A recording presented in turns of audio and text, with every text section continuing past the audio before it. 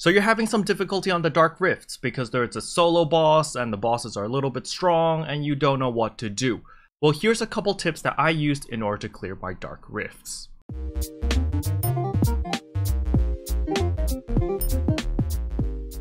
Hello everyone, today we're going to be talking about Dark Rifts. And the first thing that I want you guys to do is to buy potions, HP potions, mana potions, or SP potions, whatever you need.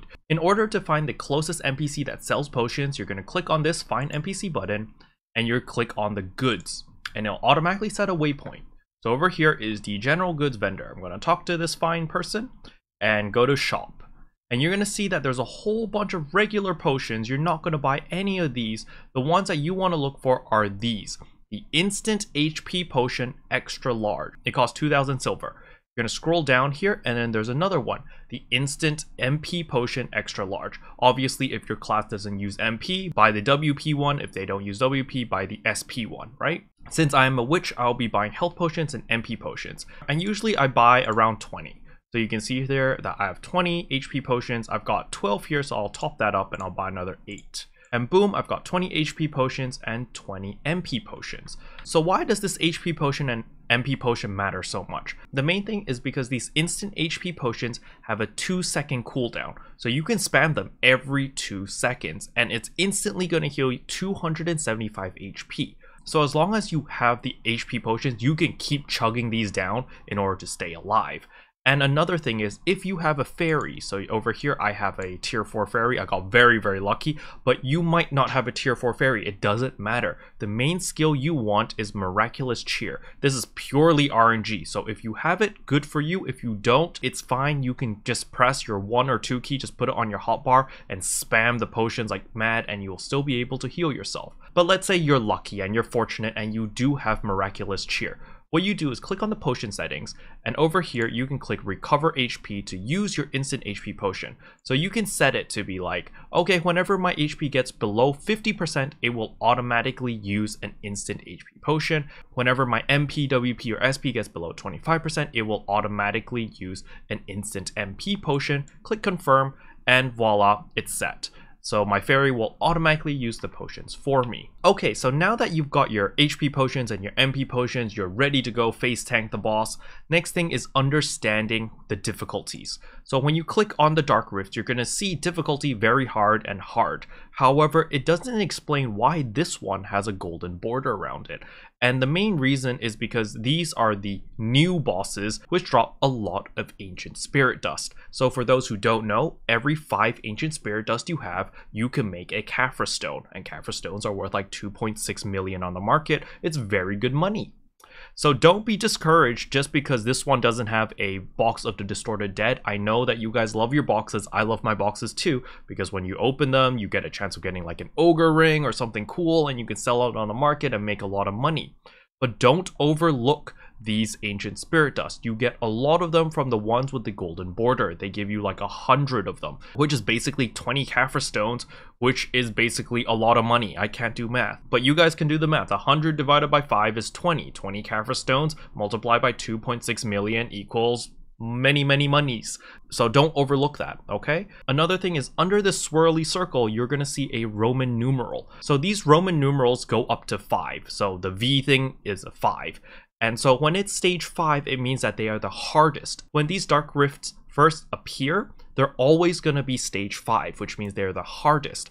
However, if you're unable to beat it because it's simply too difficult or you're having trouble or you just don't have time to do it, don't worry. Every 24 hours you wait, this will go down by 1 level. And you don't even need to be online for those 24 hours. It goes down automatically. So you can be offline, you could be doing something else, have the game closed, your computer could be shut off, it doesn't matter. After 24 hours from when the Dark Rift spawned, it will go down from 5 to 4. And then another 24 hours will go down to 3, down to 2, down to 1, and it will stay at level 1. That is the easiest it'll ever get. And so if you're having trouble doing Dark Rifts, or if you simply don't like Dark Rifts, just leave them until they hit stage 1. then go and do them. However, there is a limit of Dark Rift. You can only have up to 12 Dark Rifts. So after you've got 12 Dark Rifts, you should really do them because you will not get any more Dark Rifts until you clear them. But yeah, enough talking, so let's go do a Dark Rift. So I'm going to do Steel Knucks first. I simply click this and it says to the boss, and I press my T key and I will start auto-pathing towards the boss.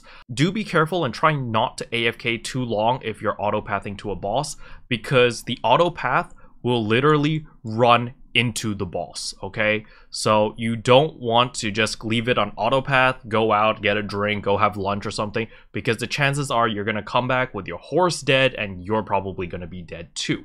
What people can do is, if you are autopathing towards, let's say that I'm going to Steel Knucks over here, and I know that, oh, I need to go to the bathroom or something, maybe I would autopath here. Just on the side of the road or somewhere else, just not exactly at the boss, because yeah, you don't want to do that. Anyway, we're gonna get to the boss now, and then I'll show you guys a couple more tips so that it'll make your life a little bit easier. Okay, so once you get close to a Dark Rift, make sure you park your horse somewhere safe. That's the first thing you need to do. The second thing is understanding if you die in a Dark Rift, you do not lose EXP. So if you die to other PvE elements, you will lose 1% of your EXP unless you use one of these Elion's tiers, which will allow you to resurrect yourself and not lose your combat EXP. Also, another thing, when you're fighting Dark Rift bosses, your crystals will not break. So you can see over here, I've got 2 dark red fang crystals and some combined crystal of Macaloid, blah, blah, blah, blah. None of these will break if I die while fighting a Dark Rift. So those are 2 things that you can keep in mind, so you can go ham and just beat them up. Another thing is the Dark Rift boss's HP will not regenerate. So you can go in, hit the boss as much as you can, and then run away from him, and his HP will not regenerate back to full when you come back and hit him again. So we're gonna see over here that there is the Dark Rift, okay? So you do need to get close to him before he spawns. So after he spawns, you can run away from him like what I did. And so now when I go in, I can immediately start hitting him. So for some classes, you might not want to do this, but for the Witch, I like to use it because if you press K, scroll all the way down from the main menu, you can see that Rage Absorption. It will give me super armor when I cast it. It gives me 30 AP for 60 seconds, increases my casting speed by 25% for 60 seconds. And yeah, it's just really, really nice to have all this stuff. Another skill that is super useful is this, Magic Lighthouse. This only applies to witches and wizards, but Magic Lighthouse is super useful because it taunts the enemy. So you go up to the boss, you cast Magic Lighthouse, and then you don't hit the boss yet until you see the boss hitting the little glowy circle. Once it starts hitting it, then you can go ham on the boss and beat it up, okay? So let's see, I cast this. Let's recast my buff since I talk so much. Let's consume my rage. And let's go up to the boss. So here, cast the Magic Lighthouse. We're gonna wait until he hits the Magic Lighthouse. Okay, come on. Okay, good. So he hits the Magic Lighthouse. So now we can slow him, we can do all our skills, and we can just start beating him up. Because he's just gonna be hitting the lighthouse as well as a little acid ball over there. And as a witch, we can just stand all the way back here, cast all our spells, be super safe until the lighthouse dies. So once the lighthouse dies, you immediately cast it again, and you wait until he hits the lighthouse. You see, once he's hitting it, then well, good, we're good to go again, and we can start beating him up with our skills. And while this is happening, if you run low on mana or on HP, just press 1 or 2. So I do have a fairy that is using the pots for me automatically when I get low, and immediately I cast another globe, and I start running around, waiting for him to hit the little lighthouse thing. Okay, good, he's hitting it again, and we go back and wail on him. If you're a witch, do use your E, which is that acid blob, as well as your Shift Q, which will slow the enemy.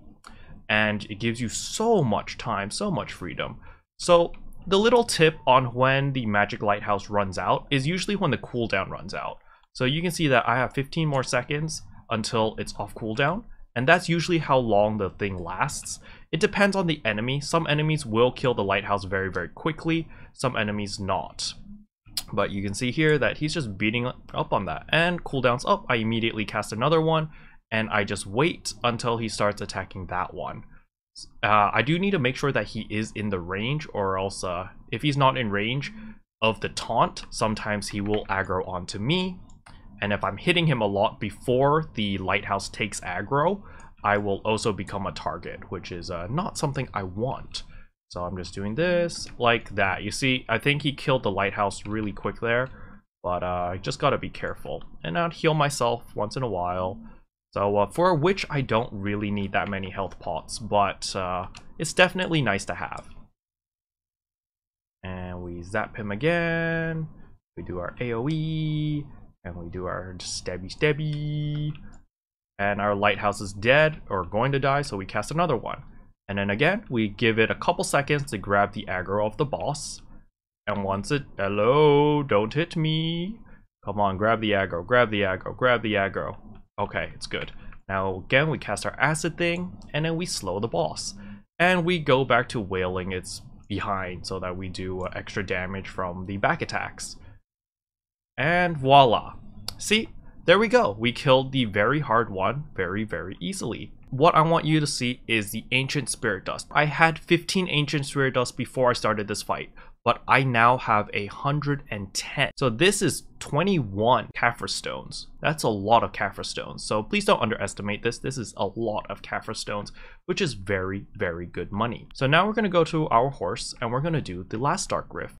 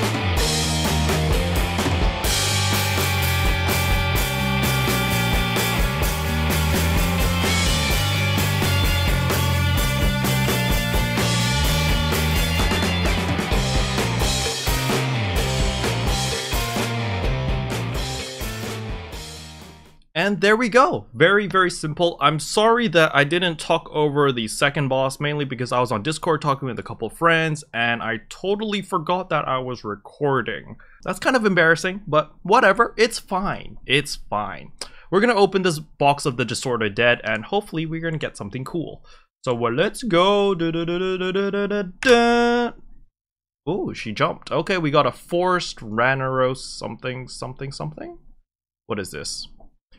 Forest Ranaros Ring. So 8.6 million silver. So that's cool, I guess. But yeah, so that's basically how you do Dark Rifts. Also, if you're still having trouble with the Dark Rifts, you can always buff yourself up. What I recommend for most people, if you're having trouble, is to take the Exquisite Cron Meal, because this gives you AP, accuracy, attack / cast speed, movement speed, critical, evasion, HP, blah blah blah blah blah blah, all the good stuff, so that you can kill the boss a lot easier. Okay, but that's about it for the video. Hopefully you guys found it helpful. If you did, I would appreciate a subscribe, and I'll see you guys in tomorrow's video. Bye. What can I say except you're welcome?